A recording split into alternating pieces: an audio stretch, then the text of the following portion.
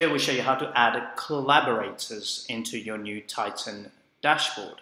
Now, what is a collaborator? Well, first of all, I'll show you where you can find it. First thing you need to do is click, once you log in, click on My Account, then Users, and then finally you have Collaborators.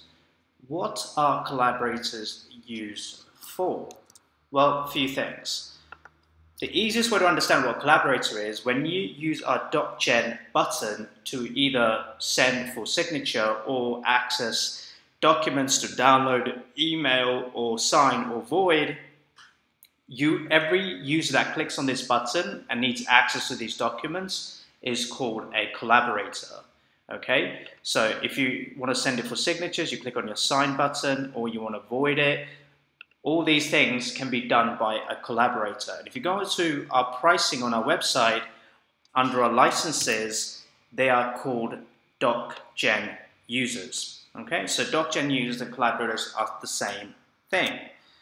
How much are they? Well, we've listed that on our website. Currently, this is the price. It may change, it may not, but this is what it is at the moment. And if you have credit card on the file, you can buy them directly from the dashboard, or you can tell us and we can obviously assign it and give you the quote.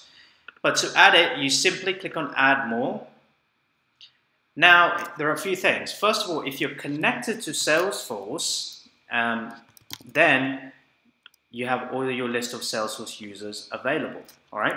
And now you can go ahead and choose any. So let's say if I choose this one here, go next.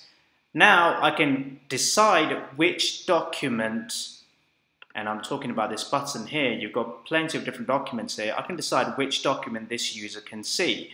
And the way they can see them is by checking the submit. And these are specifically forms, but you also have sign as well. And here you can say, okay, well, this collaborator can send it for signature. They can also void a document. So forms, sign, that's all you really need to know. And every one you submit will be available to them in the document library here within the Titan button, which is the Titan.gen. And really, it's that simple. And once you've added it, boom, your collaborator is in there just like that. If you want to remove them, click on the minus and they are gone.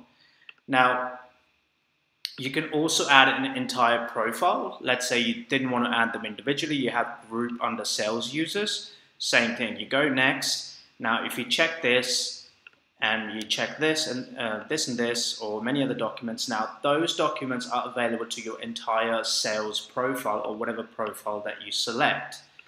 So again, relatively straightforward. If you have permission sets, you can also do the same thing. You just choose, go next, and assign your permissions. It's really that easy.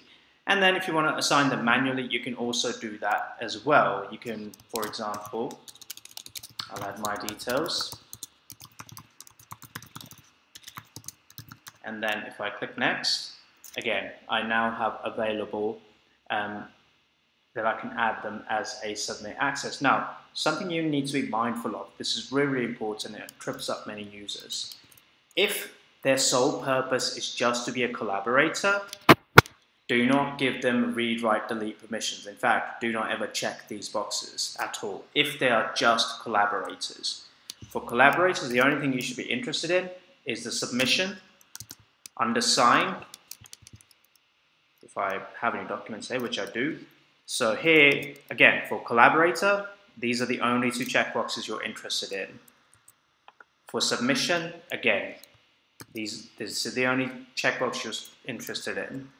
And for web, it's the same story. You're interested, in fact, for web, for collaborators shouldn't have any at the moment role to play with. And theme, same story, and report, same story. What will happen is if you give them read and write access, they will become editors. Now, you may be that an editor, you've already added an editor. Therefore, if you've already added an editor and you've given them full permission, you don't need to add them as a collaborator because they already have the permissions. But if you're just adding them as a collaborator, be aware not to check these three at any time, otherwise it will create them as a user and it causes all sorts of issues. So you want to try and avoid that.